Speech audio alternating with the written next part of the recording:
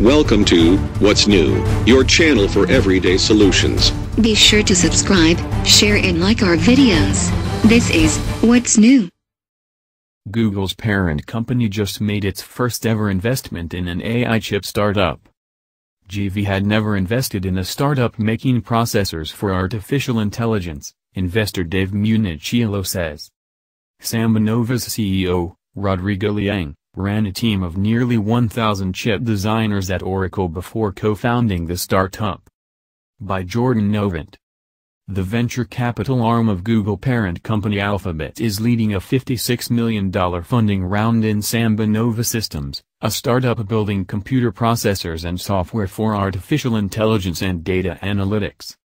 It's the first time Alphabet's venture arm, GV, has invested in an AI hardware company. The move comes as Google CEO Sundar Pichai and other execs frequently insist that Google is an AI-first company. Google sells AI services for developers and counts on it to enable special features in its consumer products, while Waymo relies on AI for autonomous driving. Alphabet called out AI in the business overview section of its 2016 and 2017 annual reports. But GV, formerly known as Google Ventures, held out on backing a startup building hardware for AI for the past several years, general partner Dave Munichiello told CNBC. I would say by our standards, they're right on time because a bunch of other companies we've looked at were too early, he said.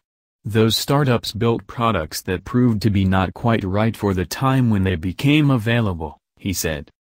GV has a unique insight into why existing products from larger companies won't necessarily be just right for AI in the future, Munichiello said.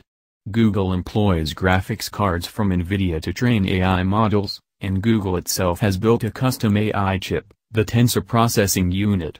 Intel, another Google partner, has developed silicon for AI as well, following its 2016 acquisition of AI chip startup Nirvana.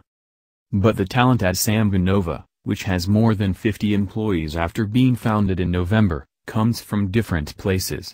CEO Rodrigo Liang ran a team of nearly 1,000 chip designers at Oracle. Others came from Stanford University, including professors Christopher Ree and Kunal Lukitan. Liang and Lukitan worked together at chip company Afaro Web Systems, which Sun acquired in 2002. Lukitan said that SambaNova's focus area goes beyond training AI models. Its infrastructure will be able to accommodate other types of calculations, including speedy queries of databases.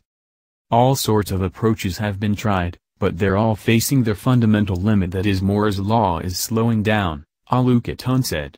To get more performance going forward, we need to think about a much more efficient way of doing computations. The startup doesn't have a first-generation chip available yet, but it has spoken with potential customers, as well as public cloud providers, Liang said.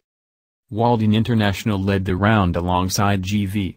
Atlantic Bridge Ventures and Redline Capital also participated in the round. Welcome to What's New, your channel for everyday solutions. Be sure to subscribe, share and like our videos. This is What's New.